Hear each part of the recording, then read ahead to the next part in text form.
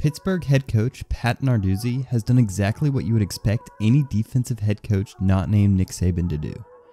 He has lost to teams he has no right losing to, and beaten teams he has no right beating, all while being one of the sole few responsible for keeping pro-style offensive coordinators employed. Since he is a defensive coach, I thought it would be appropriate to start with a defense he has helped to popularize. The pattern read, Cover 4 defense. Cover 4 implies that at any one time, you have 4 defenders in deep coverage, with each one having a quarter of the field. Hence the name Cover 4, or quarters defense. Having 2 deep safeties is nice for defending the pass, but it leaves you with 1 less player in run fits. That's why many teams choose to play a lot of 1 high coverages. How Narduzzi sidesteps this issue is by playing a Cover 4 man-match zone. In essence, these corners are each responsible for a quarter of the deep part of the field. This allows both of these safeties a bit more freedom to come up and make plays in the box. Now let's take a look at what this defense looks like in action.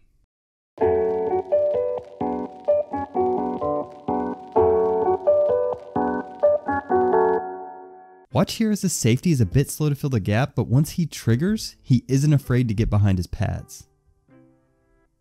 Because of their physicality and the fact that they should always have equal numbers to the perimeter, they're also pretty effective in stopping quick screens.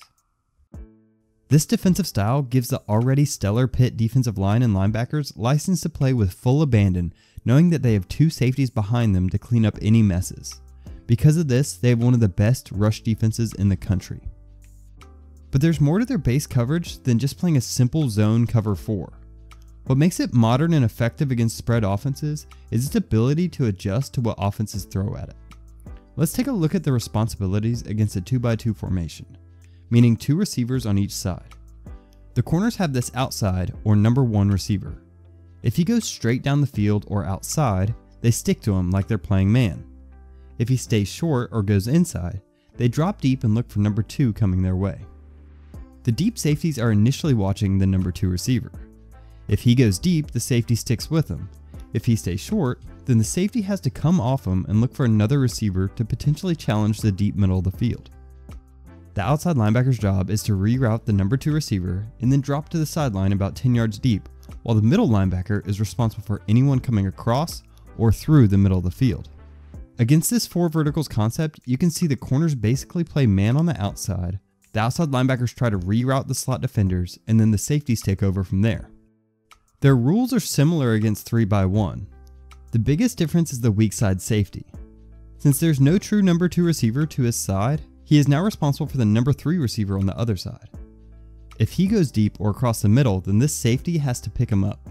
Notice how they are able to adjust to this 4 verticals concept against trips in much the same way they did against the 2x2 formation. This man-zone hybrid makes things hard on quarterbacks. The beginning of this play looks completely like the corners playing man on this receiver, but peels off last second to make a great play for the interception. While this Pitt defense is a solid group, there are always holes to any scheme. Of course, versus any Cover 4 scheme, the flats are a weakness. In this 2x2 set by NC State, they run the corner off with a vertical on the outside, which leaves this safety to cover this quick out by the number 2 receiver. Miami was able to scrape together 2 big play touchdowns by exploiting another potential weakness of this defense. In this wide split 2x2 formation, it draws the safeties and corners out on their keys.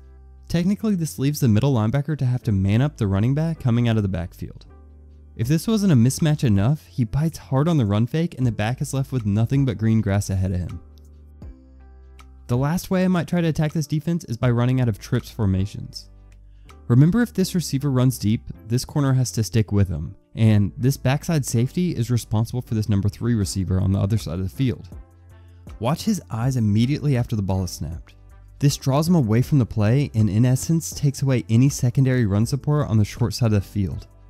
Now I could talk about this group all day. They run a fun scheme and they're definitely good at it. Their offense is a bit less exciting.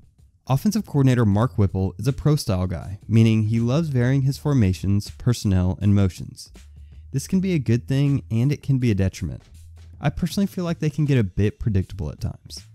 If they're giving an under center look, they are running more times than not. If they give a 4 receiver look, they are passing more times than not.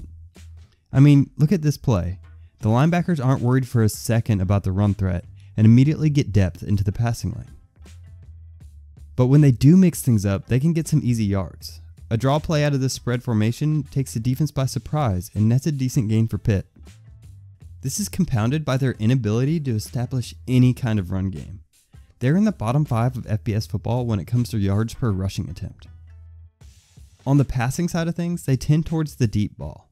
This can net them some explosive gains, but it can also lead to plays taking too long to develop and makes life harder on the quarterback. However, none of these things seemed to be as big of an issue when starting quarterback Kenny Pickett was playing. He was agile enough to make plays when escaping from the pocket, and he's a very capable passer. But since he's been injured, the Pitt offense hasn't had much going for it. They have tried to make life easier for young Joey Yellen with more quick game concepts, but they often telegraph these using condensed formations. Now, both of these teams have wide receivers that struggle with drops and getting separation, and they both have injured quarterbacks that allow the offense to function. The biggest difference to me is that Pitt has a defense that can play well, but Florida State has a more competent running game. At the end of the day, the prediction for me is easy. Whoever has the healthier starting quarterback come game time will likely be the one that takes home this victory.